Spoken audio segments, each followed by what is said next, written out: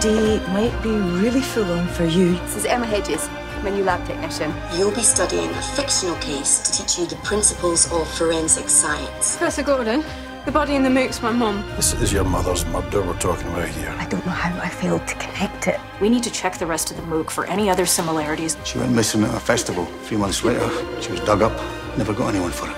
So you mean trust no one? You could know the person that did it. You know what would be great? If men could have an interaction with a woman that didn't end up chasing sex. I don't want you to ring me. I mean, you're awful. I was the foreman and people have died. People think everything gets destroyed by fire. Almost everything leaves traces. And I'm trying to think, okay? I'm trying to work it out. I think you need to stop sleuthing. Don't know what you're getting into. I'm asking you to drop this. You've dragged this whole thing up. It's not just you. If no one's got anything to hide, fine. But if someone is hiding something, I don't care how close they are to me. Bring it on.